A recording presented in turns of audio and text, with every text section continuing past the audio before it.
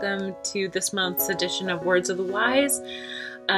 This month we are tackling the subject of gender in theater, and much like race in theater, we have broken this into two parts because it's kind of a big topic. For our first video, we are interviewing Jen Lanier and Kate Mura, and we hope you enjoy this interview. Hello and welcome to Words of the Wise. I'm Sarah Andrews and I'm sitting here with Kate Mura and Jen Lanier. And this month our topic is gender in theater, and this is part one because much like race in theater, this is a two-part conversation. So why don't you two let everyone know who you are? Jen, you've been on Words of the Wise before, but it's always nice to hear a little synopsis anyways. So. Oh, sure. No problem. No problem. Jen Lanier, I use she, her pronouns mostly, though I do identify myself as a female two-spirit person, just to be, clear.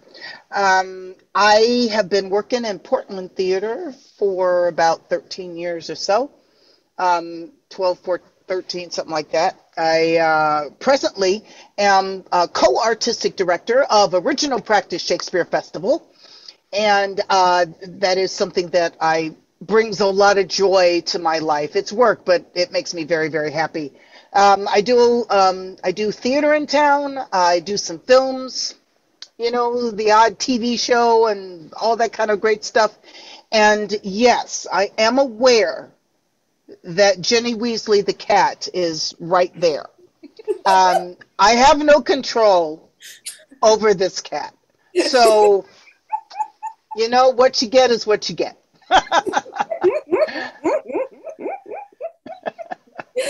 I have no idea what the ratings for this are, so I'm going to squelch all of the possible wordplay. They were all in my head, baby, all in my head. No. Like we have that shared ops vocabulary experience, even though right. I was there right before you came in. My name is Kate Mura. I also use she, her pronouns, and I am the artistic ambassador of Fuse Theater Ensemble. I also have my own business, Kate's Theatrics, and am a union stagehand with IATSE Local 28. Well, thank you. Yeah. Unions in the house. That is a whole other side conversation, a whole different conversation. Yes, those eyes, Jen. Yeah. I think I touched upon everything that you wanted in an intro. Yes, Sarah? Yep, just a brief, who are you?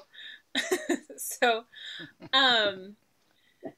you two are here today, like I said, to talk about gender in theater. And gender in theater, we can go a lot of different directions with this conversation. But let's just, for now, stick to like the mission of this little program, which was, if you could talk to a younger you about this topic, what would you say to them and why? Like, what experiences got you to this point right now? Oh yeah, this is one. This is definitely one of them. That's such a giant. It's such a giant thing for young folk in the theater, actors, stagehands, designers. Gender. We want to act like that, gender isn't a thing that matters presently, but I know it has, and I know it does, and I know that with my little self coming into the world of theater, I had my intro to theater was very protected. I did my first few plays at historically black university, the North Carolina Agricultural and Technical State University in Greensboro, North Carolina, where the first thing I did on a stage with other people was being a kid in The King and I. Many people have this experience, right? And like I said, it was, the director was someone my family knew. We were at the college where my father was also an administrator. It was an environment where everybody was watching out for these kids and everyone. Very, very, very safe situation. Really pleasant. So it was shocking, some of those early pieces that happened in the theater as far as gender goes. I mean, first of all, with I've always been attracted to stuff that is defined by a lot of people as masculine, defined by a lot of folks as male. I've always been attracted to roles that had lots going on with it, interesting stuff, meaty stuff. I was, getting Shakespeare read to me as a little kid. So, I grew up thinking I was going to play Hamlet, like as soon as I got to college. Like, of course, right? Mm-hmm. And what a shock to discover that that people thought that was just a ridiculous thought. Well, of course you can't. Why would you even think that? What's wrong with you, right? Mm-hmm. And also discovering that in the world that I came up in, playing girls meant that also that I had to put up with harassment, just to be clear, just to make it simple.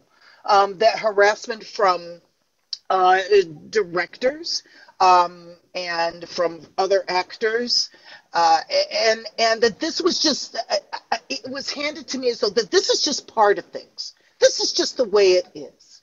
You just have to get right. I mean, you're really in the theater, aren't you? I mean, you just have to cope with that stuff.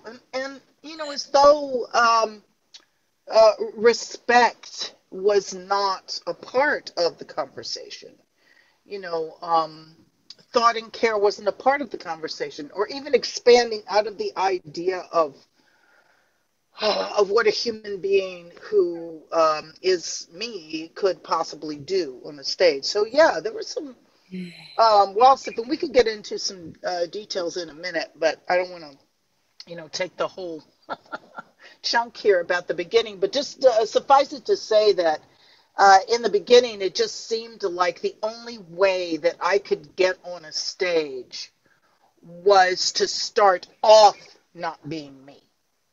And I understood working characters, and that made perfect sense to me. But apparently from the moment I walked in a door of someplace, that the expectation was that I would not come in presenting myself ever. That I had to present this idea of what a Jennifer Lanier ought to be. Mm.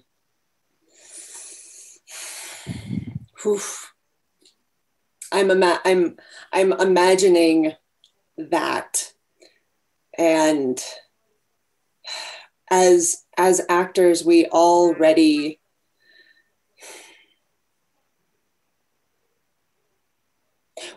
have to do so much and be so empathetic and be so open and be so aware.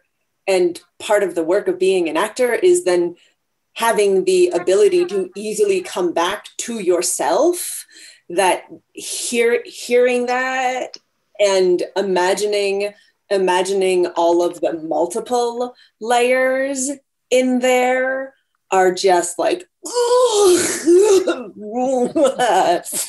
and because my experience, while I definitely had those thoughts, they were thoughts in my head rather than blatant outside expectations of me to change. And so my experience with gender in theater is one where I have a lot of privilege. I have light-skinned privilege. I have heteronormative privilege because when you look at me, people don't automatically guess that I'm queer. And so while the like romantic leads and things were not necessarily the ones that I wanted, because I also love playing the pants roles in Shakespeare, and give me some Beatrice in Servant of Two Masters. Like yes. And but because of how others perceive this look of mine, it was if I had harassment, it was not blatant.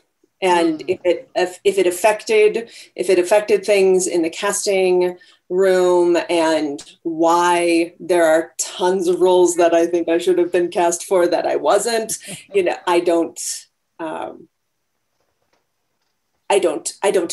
know them. They are fabrications and assumptions of my own brain. And I was honestly pretty clueless in a lot of ways about gender when I was a young actor starting out. And so in that way, I actually think that the current new generation of actors coming into the fray that have a wider vocabulary of sex and gender expression, that have a broader acceptance. Like, one of the things that I have commended and lauded about living in the Portland metro area that is so diametrically different to what I experienced going to high school on the East Coast was in the late 90s, was sure there were queers, but we were either closeted or cheeky about it. Like, it was a joke, and you didn't know, like, only a handful of people that we really trusted knew or didn't know. And we played that line, and that is a line that I can play. And just presenting as I am, that has a more acceptable vein to it than other types. And so one of the things that I would encourage of my younger self is, one, to remember and learn, because at that point it wouldn't have even been remembering, because it wasn't known or talked about, that there are more than two sexes. There are more than two genders. There are so many combinations therein. Like, I was reading this biologist and all of the chromosomal differences, and I'm like, and all of that is exactly as it should be. And that there are, since we are in a Shakespeare vein, there are more things in heaven and earth that are dreamt of in your philosophies. That is so true. Yeah. I'm just going to interject here real quick, because I think that this is really interesting to find, like, this difference between the two of you, this privilege difference between the two of you, right? Yeah. And in your experiences. And I know that, speaking from my experience, I have brown hair, right? I'm tall, I'm big boned, and lots of people don't know this, but I got my freaking undergraduate degree in acting. Like, I got a BFA in performance. And, right. And, the experience that I had was, I was told that if I wanted to be castable, I needed to dye my hair blonde and lose like 20 pounds. And so that created a whole thing. And then once I did do that stuff, I faced some really awkward things. Like, I was cast in an indie film, and there was a sex scene, and the camera person, I guess the director wasn't paying attention. I'm not quite sure what was happening, but like the camera person made me do that take 11 times. So he had me like fake an orgasm like 11 times, and by the 12th time I'm like, is this necessary? Yeah. Right. Well, you know, because we're so used to that I mean, we're not just used to, we're groomed into always saying yes. I mean, you know, Kate knows, you know, in improvisation, that's a giant rule of play, right? Is to make sure that the answer to whatever you're offered is yes, and, you know, continuing. And the problem though is that we aren't groomed, we aren't taught early that while that applies to the work as you're working, it doesn't mean that in between takes, if you're doing a film, or in between scenes, that it's okay to subject to be subjected to objectification. It's not okay to be subjected to, and you know, to any kind of touch that's unwanted. It's not okay to be subjected to kisses that aren't wanted, or to be told things that are shaming and upsetting. You know, I mean, I think about those things, and gosh, I would do that. I would go back in time, and I would talk to Jenny, because that was how everybody referred to me back in North Carolina. I would tell Jenny, I'd say, you know, girl, tell them to go to hell. Seriously. Tell those people to go straight to hell. Do not pass go. Do not collect $200. Don't do it. Because I mean, I remember there was a show, Summer and Smoke, if you're familiar with Tennessee Williams, you know, one of those shows, and I was asked in college, I was asked to play this character Rosa, who is a Latina, and I'm not, but you know, I was brown enough, so what the hell? One of those things, right? And they put me in this dress, this pink dress that went on and on and on and on. And that was very interesting. I mean, it was interesting to work the problem of a dress with lots of material to it and do the thing. And they put fake breasts on me because my breasts are not very large and they needed this to happen. And there was a whole thing about that. And so we get to it, and, you know, you're having tech or whatever, you know, and so you have to stand there for a while. And you're standing for a while in the position while people are adjusting lights and such.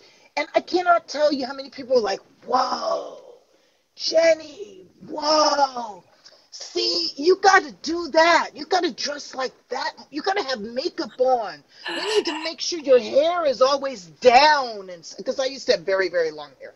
You know, because that's how you're really pretty. That's how you're attractive. And it's like, whoa, that's interesting. I don't have any interest in people who look like you, but okay.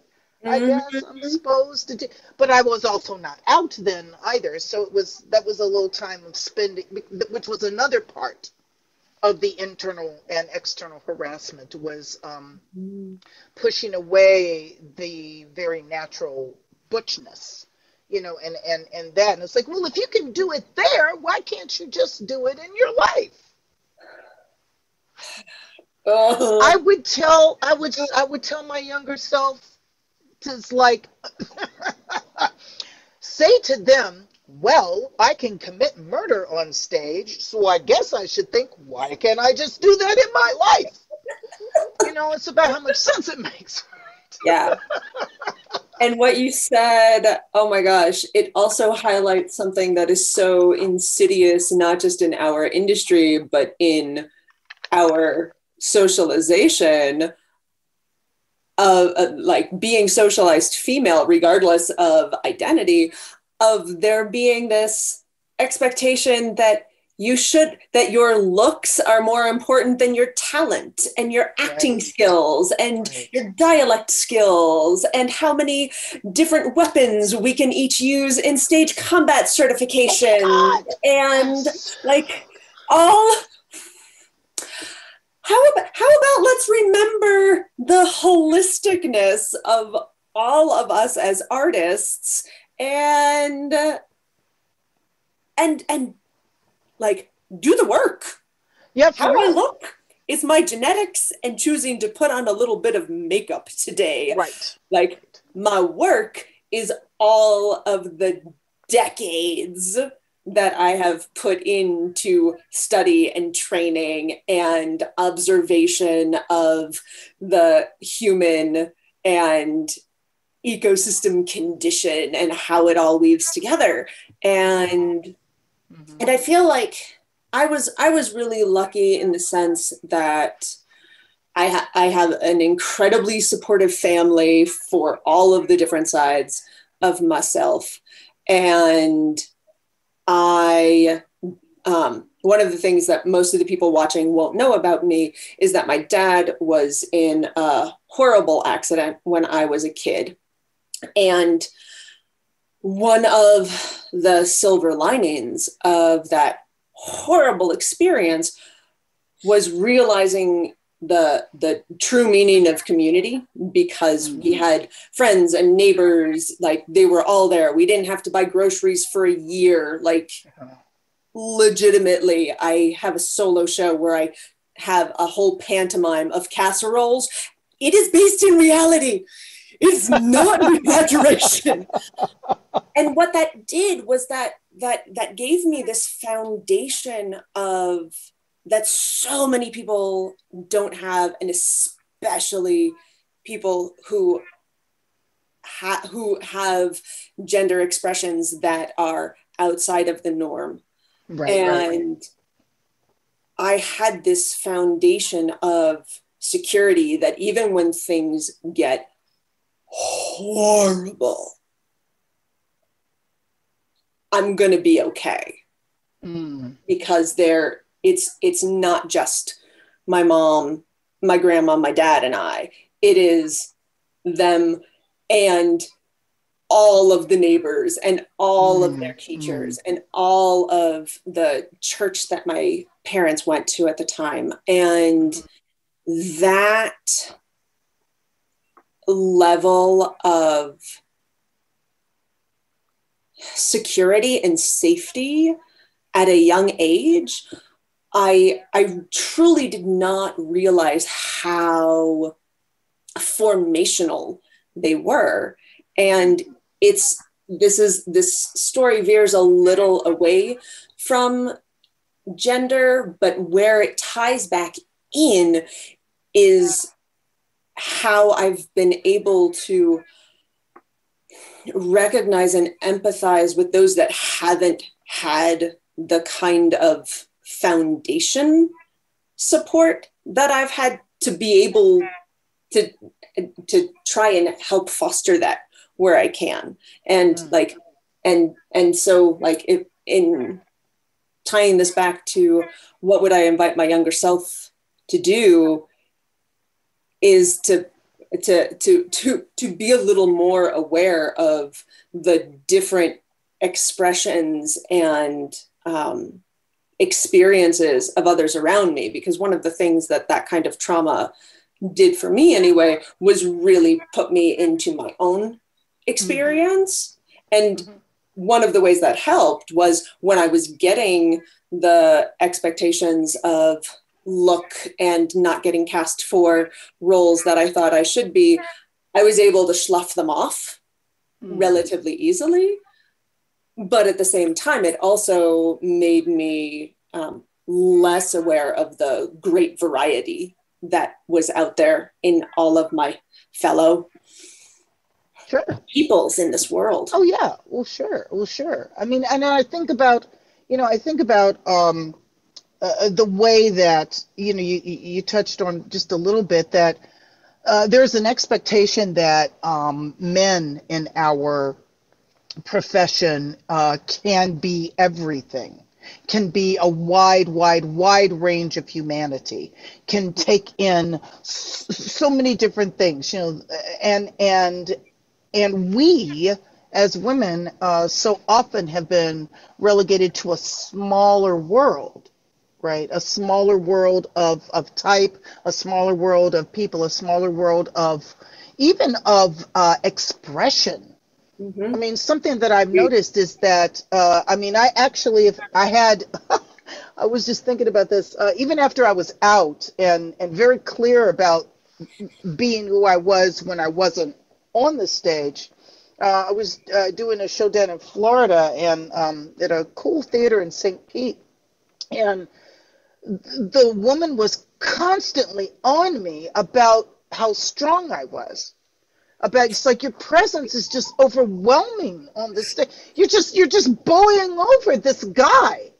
And you know, it's like, okay, I'm sorry, I will try to not do that. And you know, so you're working, right? You're working. And we had one scene where there was a lot of intensity, and then there was a whole physical thing that had to happen. Like he was supposed to overpower me and all this stuff, and then other things occurred. Well, so the director, who has me in like a bra and a slip anyway, which is a whole thing. One day she said, Jen, is there, I need you to not allow your muscles to flex in your arms because it is so clear that you are so ripped that you can, obviously you could tear this guy in half. So if you could allow yourself to not engage your muscles, maybe I can make a believable scene where he overpowers you. And I thought about that for a moment, and I thought, okay, so I have to flip and fall and pull and turn, but somehow not engage my arm muscles so I don't. Maybe you should have cast a bigger dude. Maybe you should be working on his performance and energy more than yours. Right, and that's one of those pieces where she didn't go to him and say, can you, like, you know, butch it up, bud? I mean, you know, that wasn't the understanding. That wasn't the social contract, right? That the social contract was I had to soften and small and stuff. And actually, in my in one of my solo shows, and None of the Above, I do a whole piece about what presenting as a girl is, and I have the audience come with me on this little journey of, you know, it's a thing of, okay, what do you know about women's voices? What tells you a woman's voice is this way? And then I modulate my voice down to the things that they call out, and then I talk about walk, and I modulate my walk to the way that they call out, and then I present that, you know, and it's because it just seemed like, and in that show, I do it for comedy. I do it for the laughs. You know, I want the people to laugh along while I'm saying, and by the way, do you do that? Do you do that to some youngsters? Do you do that to some young women? Do you tell in ways, maybe not every word, but do you intimate to young women that maybe they shouldn't be so much? I mean, how many times have we heard that? God, you're too much. I mean, my God, you're so much. It's like, I had a classmate who was, I would always do the comparison with my instructors in conservatory, and I'd say, well, you never tell Stoney that he's too much, you know, and you know, and because he's a big old guy, the big old voice, and all that stuff, and I actually do. I do talk to young women actors all the time about, don't ever hide your amazingness. Don't ever hide it. I mean, you might choose to do things and shape and carve and all sorts of stuff, but let it be a choice. You know, walk into that room like you own it. You know, I do a audition workshop for people of color, because why not?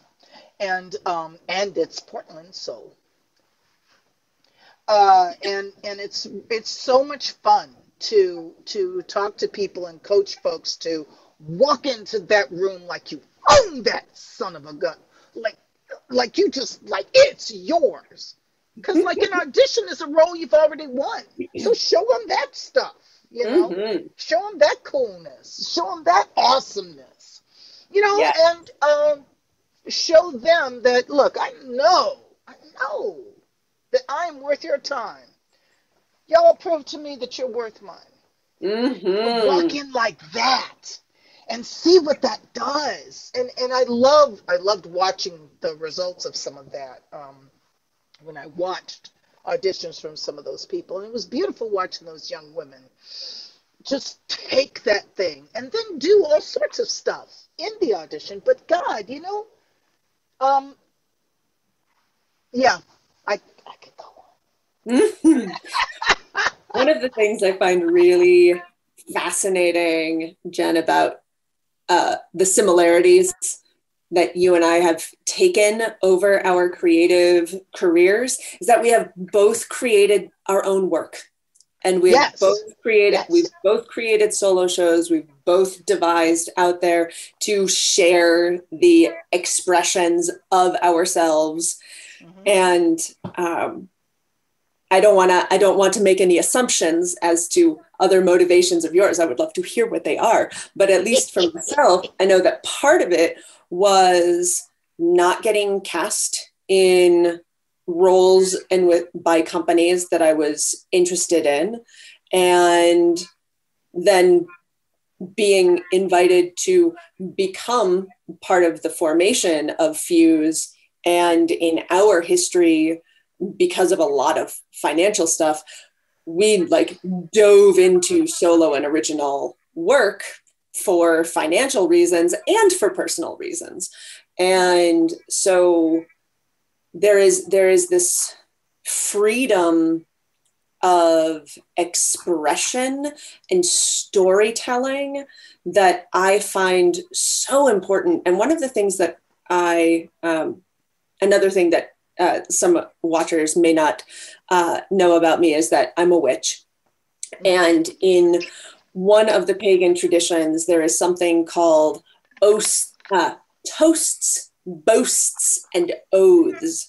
And it's a time to tell stories about yourself, about things that you are super proud that you've done. And that kind of autobiographical story sharing is not something that we have in this culture in a larger sense. We have it in all sorts of small senses in our small groups of friends and things like that. And that is hugely valuable. I am saying this not in any way to detract from that, but to notice that there is something very different about the experience of hearing someone's autobiographical story and hearing its truth and learning the huge array of experiences out there, from gender, which we're talking about, to everything else, and versus watching movies or watching Netflix or even, you know, reading fiction and such. There is something. I don't have the English for it. I just have the sensations in my body of the difference in having those autobiographical story shares that is so potent. What brought you to it, Jen? Oh gosh. Well, honestly, Whoopi Goldberg, to be perfectly honest. I was, because y'all know I'm old, so her original, the original piece that people saw of hers was a show that she created and called Spook Show, which is just marvelous. And then, what's his name? Was it Mike Nichols who saw it and brought it into the New York theater and onto Broadway? And that was a show that we know as Whoopi Goldberg. And those characters that she was playing, all these different people, not all of them women, which was really just like, okay. I mean, and Lily Tomlin as well in her work. Purvis, a Search nightclub for guy. Intelligent Life in the Universe. Oh, Search for Signs, yes, yes, and all of the characters that she created, many male, many female, all through that. That was the next. That was the next time I saw someone do work like that. I thought, well, dude, this is the way to go, right? Mm-hmm. And I told stories to a friend of mine who's a director. I would always, because we did theater for young audiences for about 7 years together, and traveled all over the South doing this. And so we had a lot of time to talk, and I told him stories about my childhood and just crazy, wild stuff. And one day after a round of stories, he was sitting there going, Jim, there's a show in there. And it's like, oh my God, you mean like Whoopi Goldberg and like Search for Signs? It's like, yeah, there's a show in there. So we spent the next couple of years playing around with that. I just tried to find what the stories were, and he would see them, and he would help me hone the pieces down, and we found a through line, and all those things that you do with the show, right? And that's another thing that I would tell my younger self. It's like, don't sit about waiting for someone to give you a freaking role. I mean, because that's how you turn into a growly, bitter person, and that's not how your art's going to get out. I mean, create your own work, create your own project, get with some friends and make some stuff yourself. I mean, even in college, we did things like that. It's like, well, we weren't getting cast and stuff. It was like, let's do a show together, a bunch of women. I hadn't even thought about that in years. But a bunch of young women, we just got together and said, let's do this. Let's just do this. Did you do Hamlet? We stole time, like after other shows were done, and got on the stage to do it. We were like the late night, thing. It was awesome. Awesome. It was awesome, and I would share that, and I do share that with youngsters anytime. It's like and not just, but go ahead and generate your own projects, and you can start with your own story, like you were saying, Kate. You can start with your own stuff, because everybody has interesting stuff that's happened in their life. Yeah. And why not share that with other people? Why not put that together and find the art in that, and especially young women, because it's funny. My wife and I, we watch TV late at night together. It's a little thing we do together, and we go, okay, so tonight, are we going to watch our stories, or are we going to watch guys blow up stuff? And it's like, because we'll go either way, depending on what you're feeling, But so when I find films where women blow up stuff, I'm always delighted, because in those sorts of things. I love that groups of women together doing something, trying to make a thing happen, which is what heist movies are, aren't they? And so it's fun to watch women heist movies, I find. But yeah, I tell people, make your own thing. I mean, obviously, Sarah, you paid attention to that, because you said, well, shoot, let's me and my friend make a theater. Why not? I mean, that's more or less the story.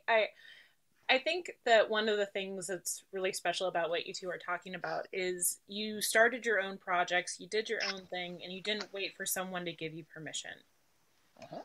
Right? Because I think that one of the big traps that theater creates, and it's a trap, is thinking that you have to land a role in order to be a theater artist, or you have or you have to validate get a design yourself job to be a theater artist. Like, you have to work for a company to be an artist, but that doesn't define you. No.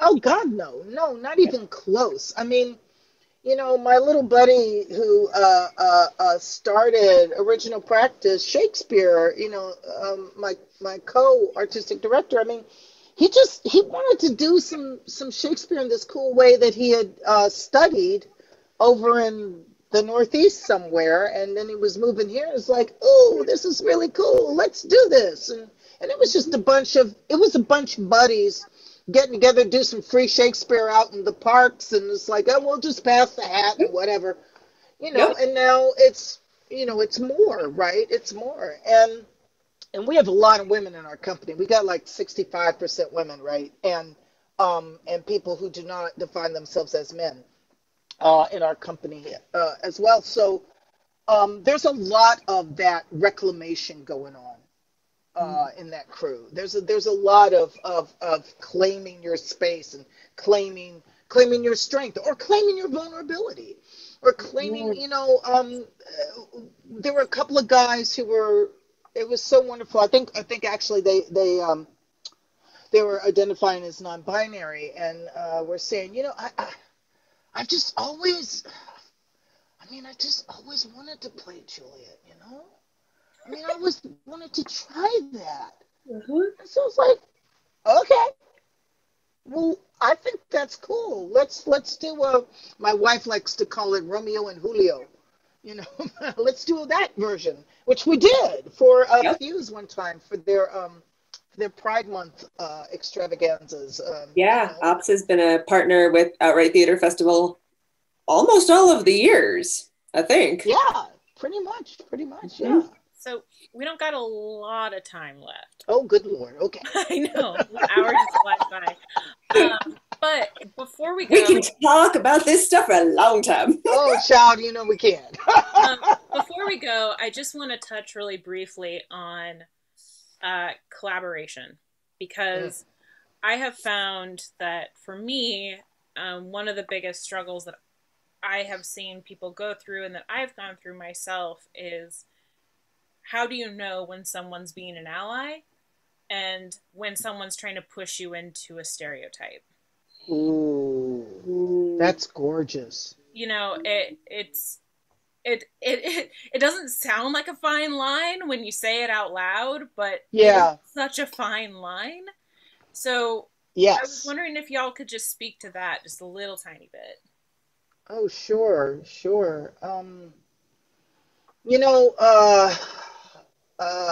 I spent a lot of time, because all of the stuff that I tell funny stories about meant that I had to work with a psychiatrist for about 3.5 years in order to be able to continue living and producing anything from my heart. And so, one of the pieces that I got out of that work was actually learning to listen to the incredibly quiet, small bit of me. Yes, there really is a small, quiet bit of me. And when that quiet, small bit of me, when presented with something, gets this little, and it's not much. It's like, God, I was about to say, it's like when you're trying to palpate an ovary. And, it's so little and so, you can barely but that's okay. It's a very small something that just goes when something's not quite right. And I ignored that for so long and so often. I would ignore that because, like, well, I'm a whatever the fuck. I can do things. I can push through. Ha ha! Look at me. No. Nowadays, the second I feel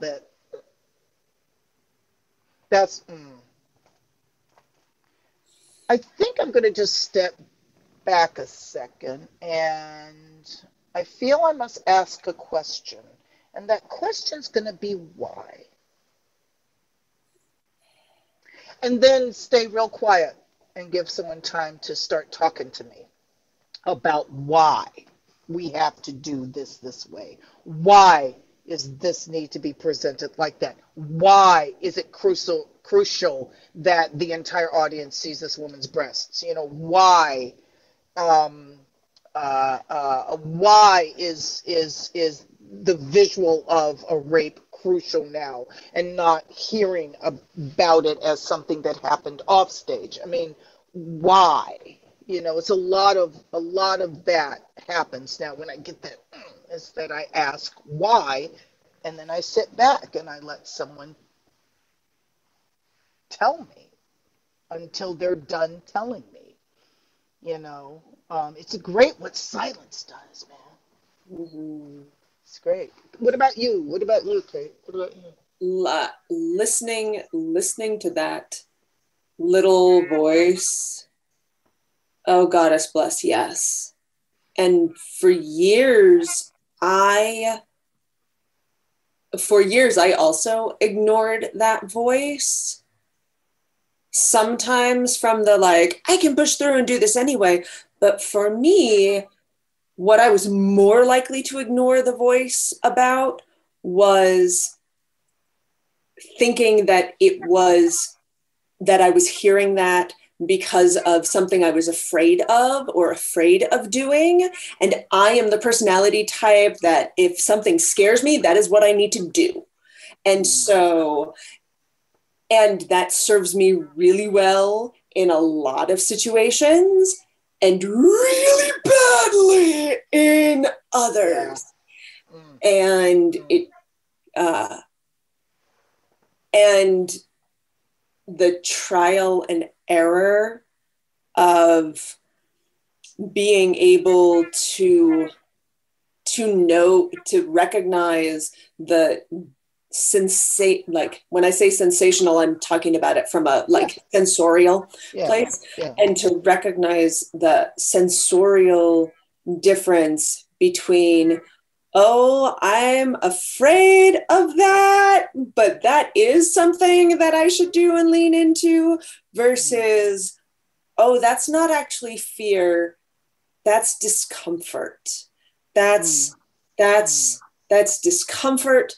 That's the beginning of red flags of not being respected, of manipulation, of X, Y, and of X, Y, and Z. Right. And that's actually the safety part of the fight or flight thing. This is in fact where I should go. Like, exactly. And listen to that first. So I don't know if that really, I don't know if that answers your question, Sarah, about the difference between allyship and not. But so much for me really comes down to the relationship and comes down to the intention. And Jen, what you were saying about listening to that voice and then asking why and inviting them to share all of it to you so that then you can make the next step in your decision. I think that is so vital. And I think that also ties into allyship and co-conspiratorialness and how we raise each other up, is when we have that like, so sure, like let's ask the questions and get the clarifiers before making the assumptions or judgments, unless there's a true safety concern, and then get the then I'm trying to be really good about not cursing and get out. Oh, I know. Yeah. I mean, the thing is that I think it's also crucial is if you're in that situation, you talk about being an ally. If you're inside of a situation with others and someone has just been asked to fill in the blank, and that happens in you, that oh, I have started doing the same thing. It's like, hey, just a second. I can't help but notice I just saw something in her eyes. And what I saw in her eyes just makes me wonder if maybe there ought to be some hesitation here. Because I don't know about that, y'all. That's starting to strike me as maybe not a cool thing. And, I'm not trying to read what you're saying, acting partner person. I'm not trying to tell you what to do. I just can't help but notice that I saw something happen in you that wasn't cool with this. So I thought I'd put that out into the room because people say that now, putting it in the room. And I love it when people say that. So it's like, I started putting things in the room, you know, because why not? If the possibility is, if the possibility is avoiding, helping anybody avoid trauma, I mean, definitely me, but other, you know, other folk do, then let's do that. And women don't get to do that. Women don't get, I mean, we just don't get cared for as well, you know. So we're expected being to be allies for each other, I think, is a big old giant crucial part of this. You know, being, you know, being those strong girlfriends, right? Being those folk, you know, who are like, you know, because your girlfriends, they're gonna have your back, right? And if they have your back at the club, well, they need to have your back on the stage too, right? Yeah, absolutely. And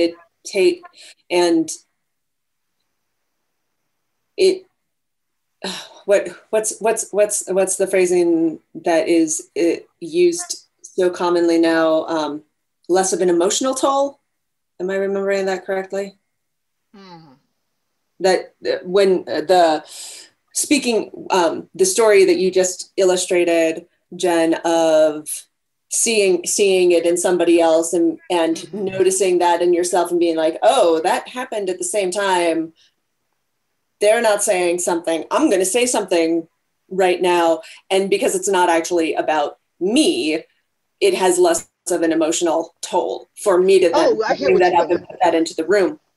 And that kind of behavior and support is super helpful for people like me, because I am the type of person that in the moment, I have a tendency to freeze, and it takes me a long time to process things. And so if something happens to me in the rehearsal room, I am much more likely to just keep going with things and not actually realize that it was something that that would have been wise to address at that moment, until I'm lying in bed afterwards going, why am I feeling a little odd?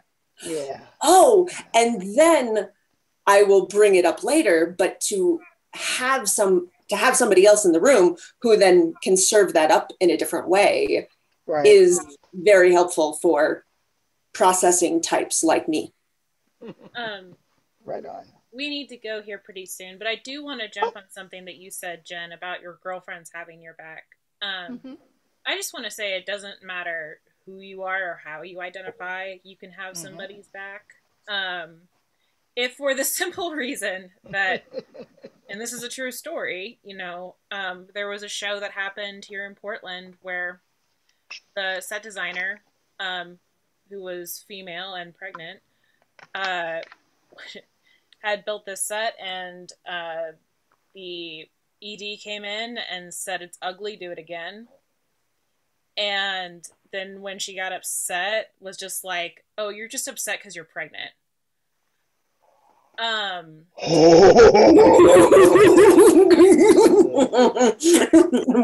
but what happened though is the lighting designer saw that and went, that's not okay, and checked in, and then quit the show. So, and to be clear, I just want to say that out loud, because like, sure. That statement, quitting the show because of abuse of your fellow designer, because of abuse of your fellow scene partner, because like you see someone mistreating someone because of their gender or their identity or what have you. I mean, like, I feel like this is my theme for the past couple months. You're not going to lose work. Right. Yeah. Right. You know? Yeah. I mean, I'd love to. Yeah. I mean, you know, one always hopes that sense can be found and solutions can be found. But when it is absolutely clear that, oh, this is the culture of this place and it's not okay, then, you know, yeah, I have no compunction on, yeah, I'm done. It's yeah, there's no reason there's some things that you just don't need to push through. Mm-hmm. You know, I draw a line, I draw a particular line at racism because the racism annoys me. And For good reason. oh yeah, oh yeah. I've been drawing lines about just blatant freaking sexism and blatant heterosexism. And yes, those things are still happening, you know, which is why we're talking today, because we keep hearing about young folk, you know, having to once again being confronted with these kind of things that we're talking about that happened, you know, maybe 20 years ago for us, and it's just like yesterday is going on, or you know, is about to occur for someone. So I think that it is important for us to speak out loud about these things, to let, and especially to let you know, the younger generation coming up know that actually you do have rights. I don't care if it's a union show or a non-union show. You have rights. You have rights as a human. You have rights as a human to expect to be respected all the time. All the time. You absolutely have rights to not be subjected to trauma once, and certainly not over and over and over.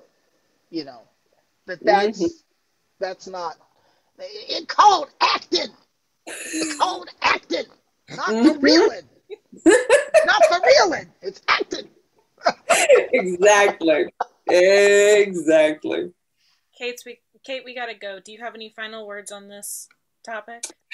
I do not have final words on this topic. In fact, the things that I want to jump off and now talk about are like the importance of having financial security and community security, so that you can feel, so that actors can feel, and designers and any other creative can feel empowered to say no to that work, to quit the jobs, and to not have the fear of not being hired stop them from that. And one way of doing that is what Jen and I have done, is of creating your own work. But like, that shouldn't, in my opinion, that shouldn't be why solo work and original work is created, because of like everything else that is happening over here. Like, I want a healthy system overall, and in a lot of ways that starts from being curious about the brilliant multiplicity of all of these other life forms on the planet. Yeah. What she said. Jen. All right, well, that's all the time that we have. Thank you for joining us, and we'll catch you next time. Thank you so much for watching.